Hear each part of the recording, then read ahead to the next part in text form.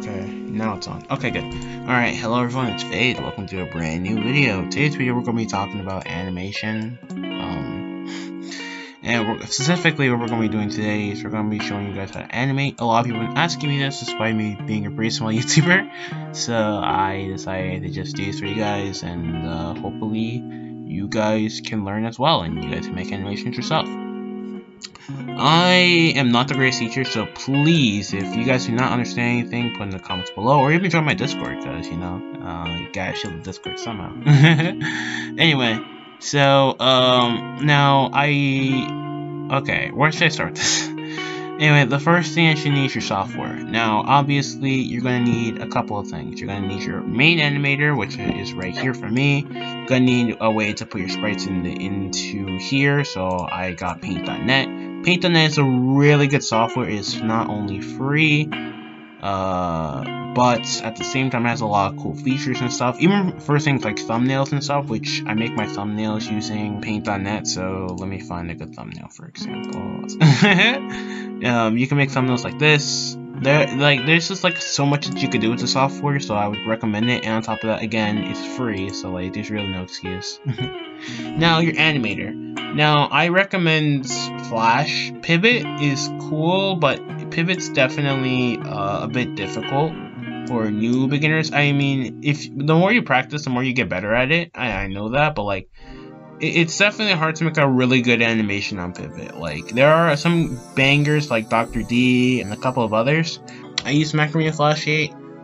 There should be a free way to get, I don't know if it's still available anymore, but low-key, like, Flash 8 isn't even, like, sold by Adobe anymore, so I doubt that they would even care, because this is, like, a really old program that nobody can access anymore.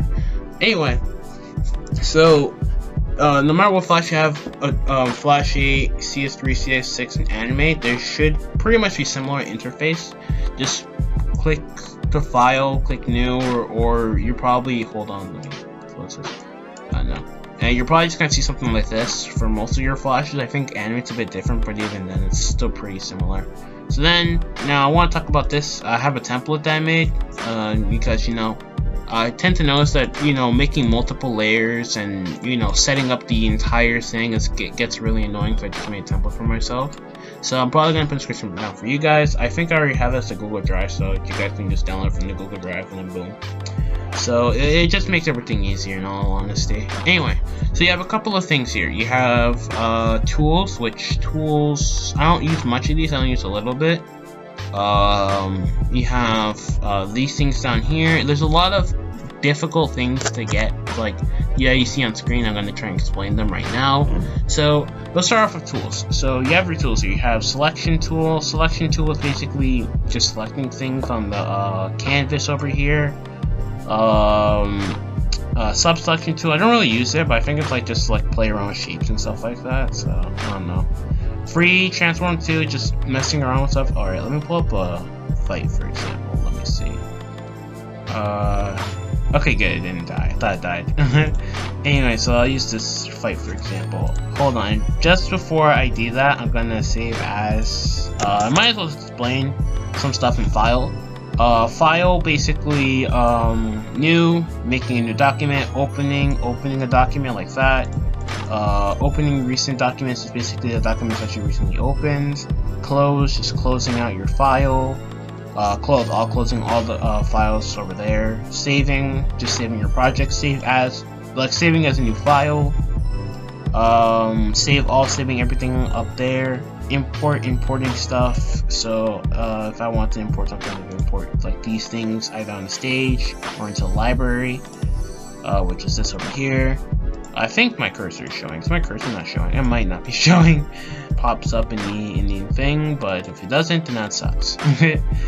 Export, just exporting your like Flash. Publish, basically just publishing it onto like a browser. Nothing really serious there. And next, just exiting the program.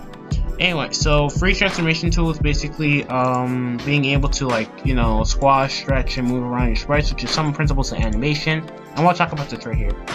just because sprite animation is different than traditional animation doesn't mean that you still don't follow like the principles and stuff. There are still principles in animation, in traditional animation that transfer over to sprite animation and stick animation. So even though obviously sprites and drawings are different, you still have to, you know, handle with the traditional principles and stuff. So basically you can squash, stretch, and you know, you can squash, you know, stuff like that. You can skew like this. Let me see. There's like a little domain point which depending on where you put it, it'll like so say for example, let's say, okay, so normally if the domain point's like in the middle, then it's gonna move like this, right? It's all like most of the parts are gonna move, but this thing is still stagnant, right?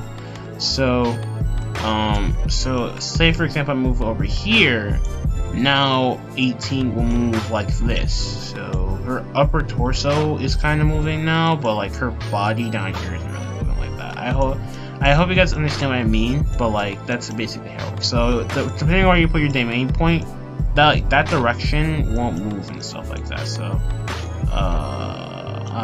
so something like this. Yep, and then if you put it up here like so, it'll probably glitch out like this. But yeah, that's pretty much it. So now we go on to line tool, just making a line like that. Lasso tool, nothing really serious.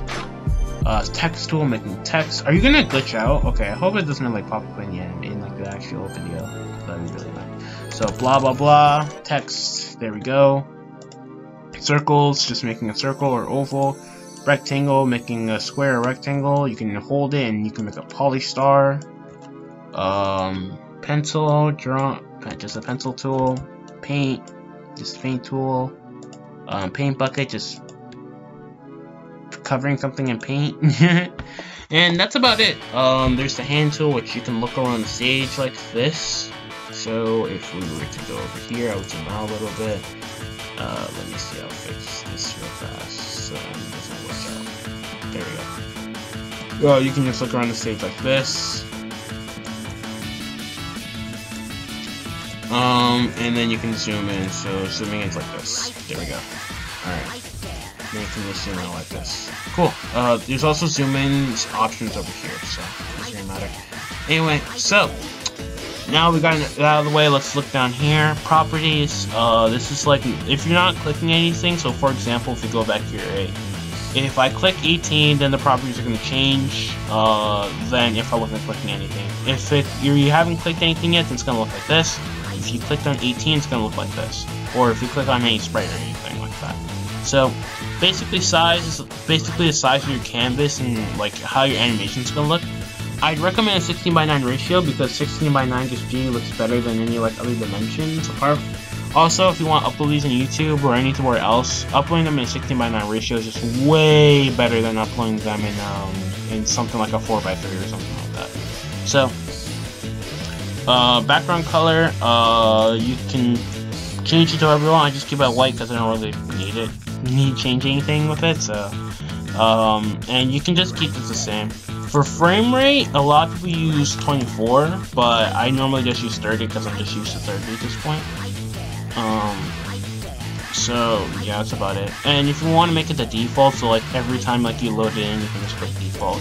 But if you're using my template, then you should already be the default anyway. Let me see. Publish. You'll be taken to here. Here's really important. You want to make sure that audio stream audio events are set to MP3 160 kbps and kbps and best. This makes sure that your audio sounds way better than, because like it's normally set to, I think, to like mono or something and like 16 kbps or something. I don't know. It's set to like, I forgot what it was set to before, but it's not the greatest settings. So just make your stuff sound weird. For the stuff up here, Ctrl Z and Ctrl Y, undo and redo, cut, basically just deleting something and copying it. Copy, paste and center, just pasting it. Paste in place, basically just pasting it where you copied it from. Select all, selecting everything on the screen. Find and replace, just finding and replacing something.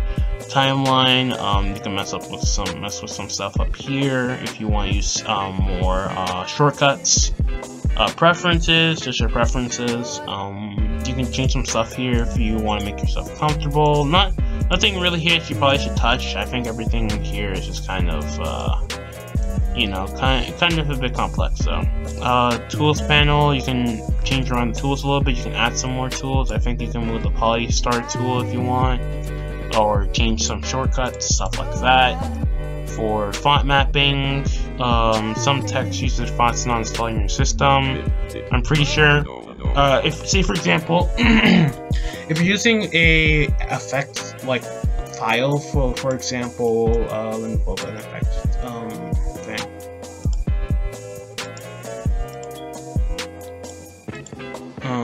So let's say something that isn't like super big. This one. So for example, this one, right? So if this text was like a font I didn't have, then it would probably show me an error message, and then you can go up to here and then do this into font mapping. Not crash. Are you gonna crash? Okay, good. Yeah, and then it'll show you the font that you're missing. So that's about it. And if you want to change it to a substitute, then just go ahead. Keyboard shortcuts, basically making keyboard shortcuts. Just changing it to any like keyboard setup that you find comfortable. I made my own down here, so I don't make much. I only like really use one, even I don't really use it that much, so whatever. So now go back here, view, go to this is like just basically like go to like what's on your timeline. So you can either go to the first frame, the last frame, etc., etc. Zoom in, zoom out, pretty self-explanatory. Zooming in, zooming out. Magnification, basically what's up there. Okay, mouse, why are you dying on me? Preview mode, just previewing stuff. Work area, I don't really know what that is, but just leave it. Rulers, just basically puts the rulers around the canvas. I don't really use it, but you can use it if you want. Grid, just basically a grid right here. Nothing too insane about it, just a grid. Let me see. Snapping, just snapping to objects and stuff. It just helps you align stuff a bit better. As we go along, we'll probably learn that a bit more. And I don't really use these either. So symbols are basically like little like, how should I explain it? It's like kind of like, so I guess a good example would be, say for example, right? Let me go over here. Okay, right. Okay, right. So let's say I was animating this 18 kick, right? And I didn't want to like animate it over and over again. Symbols are basically things that store frames, so then you don't have to keep redoing things over and over again. So let me pull up an example. So right. So here, right? So 18 is kicking. So 18 is kicking the symbol, which means I don't have to keep doing it over and over again. Like animating the exact same thing over and over again if I want to use it again. Instead, I can just get the symbol from, you know, over here. Let me find it. Wow, I really need to organize my stuff. I can literally just find it right here, boom, and then just drag onto time like this. So something like that. So then you don't have to keep redoing it over and over again, because that's like really annoying. So there are 3 types of symbols: movie clip, button, and graphic. You normally don't need button unless like you're doing like a game or something. So I don't know, you don't really need it. Movie clips are basically like symbols that you. Okay, so I don't know how to explain this. I'm sorry, not the greatest teacher, but basically, right? So for example, all right, so here, right, 18 is moving on the timeline with this graphic, and she is a graphic symbol. So you can see that she's moving, she's animated, right? So basically, graphics are like symbols that you can see move on the timeline. Movie clips, however, are you can't see it move on the timeline. So you can see that 18 goes from this frame, like this frame right here, to this frame, right? if I was to make her a movie clip like this, you can see that, you know, she still hasn't changed her frame. And basically, movie clips are symbols that you can't see move on the timeline. So you would have to make it into a movie. So, I think I didn't explain. Yeah, I didn't explain movies. But you know, we're getting to it. I'm sorry, I'm not the greatest teacher again. So I'm really sorry for confusing you guys.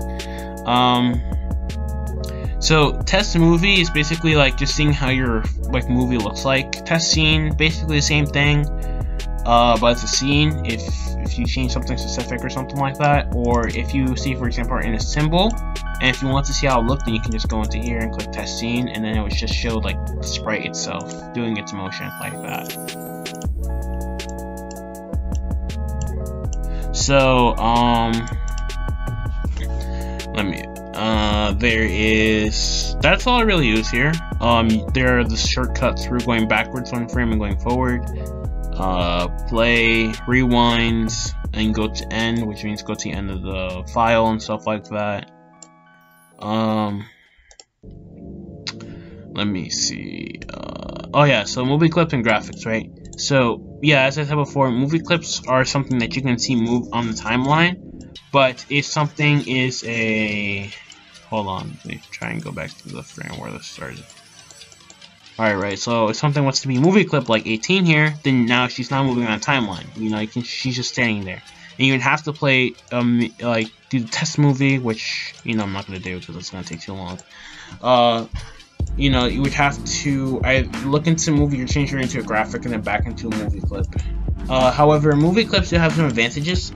One thing, you have blend options, which blend options are basically some of your best friends in terms of animation. There are a lot of things that you can do. There's add, which add normally gets rid of background stuff, and so I only really use it for effects. So let me pull up an effect. There we go, right? So something like this. So let me go into another layer, do this, and then do that. So you can see that this thing has like some weird background stuff behind it, right? So if I was to press add, now it's just this color, it doesn't have the black on it. So, there's also lighten, which does the exact same thing, except it doesn't, like, you know, add, like, a lot of, like, brightness that add does. But add sometimes adding brightness onto something is, like, good for the effect, so normally I just use add. There's also screen, which screen is basically just the same as lighten. Lighten is a bit darker, though, which is kind of ironic, but whatever. Hard light, overlay, just some, like, you know, overlay, stuff like that. Darken, multiply. It's really pretty self-explanatory. So, oh yeah, there's also filters, which you can change. You can add things like glows. Sometimes it might make your stuff ugly if you put on high, so I wouldn't recommend it. But no. There's blurs, which you know you can make. You can put a blur on it and stuff like that. I normally use blur for teleportation or kind of like a fast movement. So bevel, you know, just bevel. And there's some other stuff here which I don't use. I use adjust color. Adjust color is really good for, say for example, you want to change like your effect color. This is really good if you want to do that. So if you're using, even if for a character, if you want to change like the character's color or something, then you can do that as well. Let me see. Am I forgetting something? Okay. Graphics do not have the same things as movie clips. So as you can see, so say for example I want to click 18. So the blend thing is blurred, not blurred out, but you can't change blends and you can't add movie clips. I think graphics in Animate, Adobe Animate doesn't I think graphics in Adobe Animate has access to filters and blend, which is cool, but you know, I still recommend using graphics for things that you want to see in the timeline, and movie clips for something that isn't really moving. So something like this. So you can see that Yomu only has one frame, or Yumu, I think that's how you say it. So right. So Yumu is only moving like she doesn't have a frame. She only has one frame on there, so she's not really moving. So that's what I use movie clips for. Sometimes if I want a character to teleport while they're doing their thing, I might change them to a movie clip. Like, I might make them into a graphic like this, and then see what their animation is before, you know, turning them into a movie clip. Something like that. Anyway, yeah, that's movie clips basically. So, and stuff like that. Timeline, just messing around with the timeline stuff. Scene, basically the scene that you're on right now. Oh yeah, see, so you can make new scenes. I forgot. You can make new scenes if, like, your file is getting a bit too big. I don't know. I don't see much of a difference with it. I think it, like, just frees up space if, like, your file is getting a bit too big or something. I don't know. Document, just basically a document thing that we went over here. Convert to symbol, just converting something into a symbol. So, for example, let me go back here. You can convert symbols into symbols. So something like this. I can go over here, convert her into a symbol like that, etc, etc. Break apart, basically just turning something back into a bitmaps like this. Bitmaps are basically the things before they turn into symbols, so like this. This is a bitmap right here, and then you would go over here, and then you can swap it into another bitmap, which is useful for things like, you know, animating like a whole, like, you know, cake or something. Or you can trace it, which tracing bitmaps basically turn the sprite into a bit of a cleaner form. I don't really know how to say it, but it basically just heightens its quality up a bit. These are settings that you want for tracing bitmaps, by the way. I think if for new Flash users, it might be different. So these are the settings you want to use, then you can just do this, and you turn into a symbol like that. So pretty simple, pretty self-explanatory. Symbol, you can duplicate or swap a symbol. So for example, they're right here too, so I can just swap her out with another symbol, or I could duplicate her, and then I can just name anything I want. So for shape, these are just for shapes, don't really use them. Don't use this. Just more timeline stuff, more timeline effects. Transform, you can turn her into free transform. Scale and rotate, make her bigger or smaller. Oh yeah. This is what I normally use for making a sprite bigger than just, you know, using free transform and then trying to make her bigger myself. It's just way more simpler than that. You can either flip her, you can flip horizontally or vertically, arrange, you can bring forward, back, blah, blah, align, just aligning stuff, text, just text stuff. I explained what control was, window, just adding stuff onto stuff like here. In window, just adding stuff onto the timeline and stuff like that. And I think that's it. I know that, like, this tutorial has been really bad, but, you know. How long are we recording for? 25 minutes, jeez, okay.